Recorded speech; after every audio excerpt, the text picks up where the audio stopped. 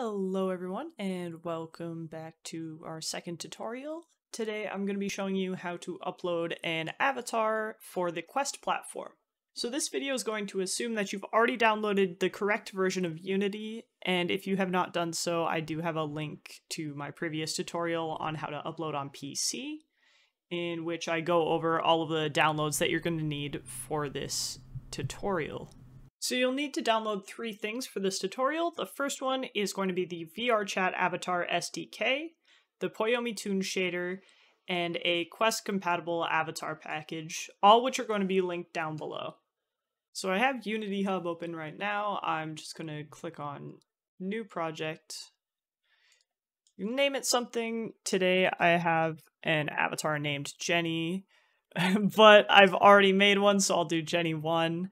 We're going to make sure 3D is checked and put it in any location that you want to save it. Okay, so once your Unity is loaded up, we're going to want to go to the place that we've saved all of our Unity packages that are required for this tutorial. So I've got my packages nicely saved here. The first one that I'm going to upload is the latest VRC SDK 3. Make sure everything is checkmarked, and import.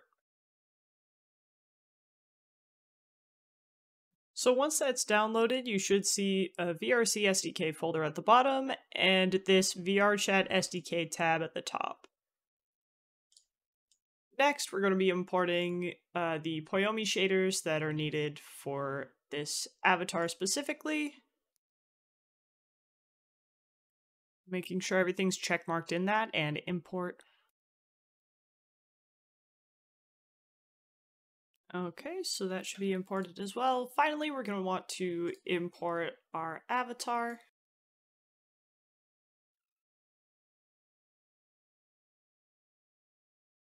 Okay, so it looks like our avatar has been imported. Here we can see Jenny by Red.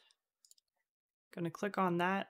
Most likely there's going to be a scene for your avatar that you're going to be able to find. And since we haven't messed around with this scene, we don't need to save it.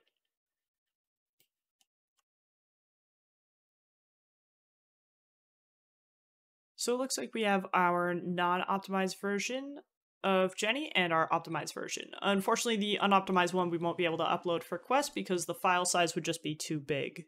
So from here, we're going to need to go up to the top in the VRChat SDK, click on Show Control Panel, and we're going to need to sign in.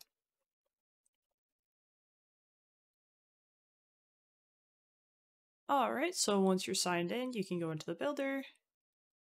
It looks like this is good for PC, so we could upload it right now, but we're doing it for Quest. So what we're going to want to do is switch this target build to Android. We're going to hit confirm.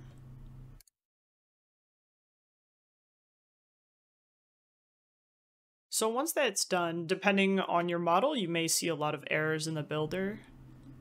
For me, specifically, that's because I'm not using the correct shaders on my materials. Okay, so in order to change the materials on your avatar, I like to go into Body, and we can see here all of the materials. We can see them here as well, but this is where I like to find them. So we can see that shorts, if I click on that, it automatically takes us to the shorts right here. Same as sports bra, everything else. Now, depending on whether or not you have a PC model, you can always duplicate this using Control D. So you click on shorts, Control D, and that gives you a new material. I'm going to rename it Shorts Quest. And now I'm going to change the material.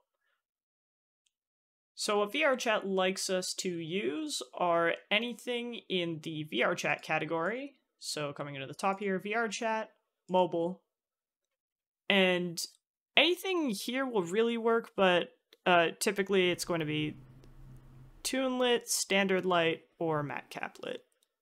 So I'm going to click on Toonlit for all the clothing, and then I'm probably going to do Matte Cap Lit for the skin.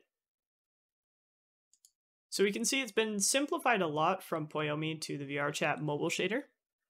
And what we're going to do is we're going to click on this, drag it up to the pants. So going back to the optimized avatar, I'm going to click on body and click on sports bra. That's our next one.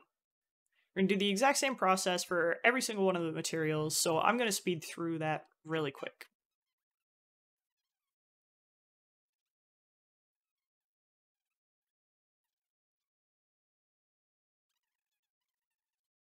VRChat, mobile, and this is where I like to do matte cap lit for skins.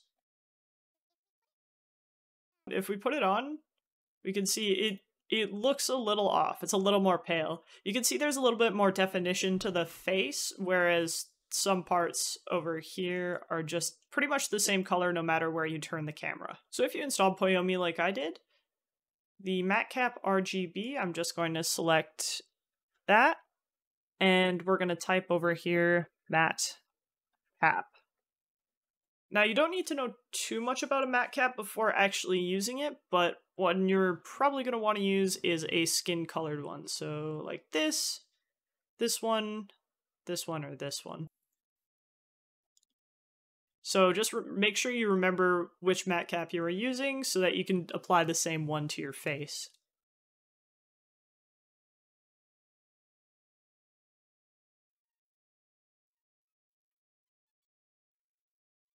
So now I'm just going to fill in the rest for the hair and the shoes. That seems to be our first issue solved with our avatar, and if we go back into the builder, we shouldn't be able to see all those errors that we had before. Our one issue now is that our avatar size is too high. We need to reduce it.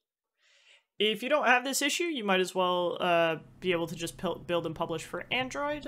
But what I'm going to do first is show you how to fix textures if they're just too high quality for Quest. So going into the body, we're going to go into the shorts, and I already fixed this one off camera, but we're going to need to find the source of this image. So we're going to click on it, click on the shorts, and make sure the max size is lower. It's going to start at probably 2048. I just reduced it to 512, and now it's under a megabyte. We're going to do this with every single material here. So for example, this one's 5.3 megabytes. Put it over to 512. And now we have that down to less than half a megabyte.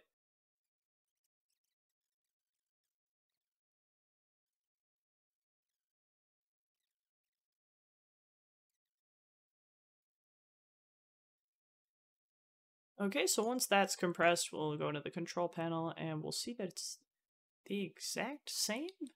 What? We're gonna build and publish.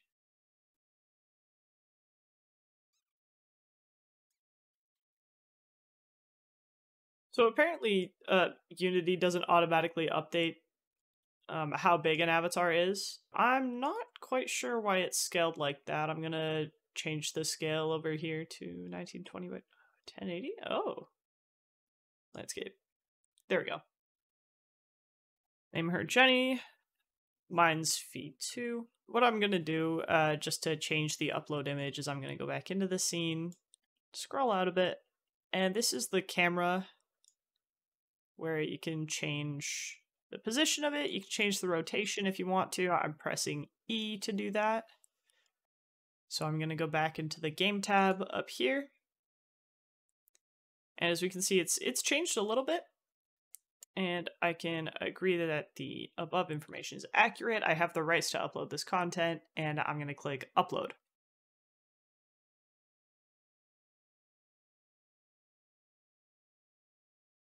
And if you did everything well, it should say update complete, launch VRChat to see your uploaded content.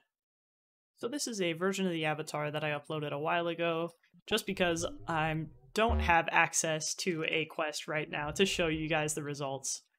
But it should look exactly like it did in Unity. I do hope this tutorial helped some people out and made sure that a few more people were able to upload to VRChat. Thank you very much for watching, and I will see you in the next video. Alright, time to edit this bitch. 141. I can get this out by dinner.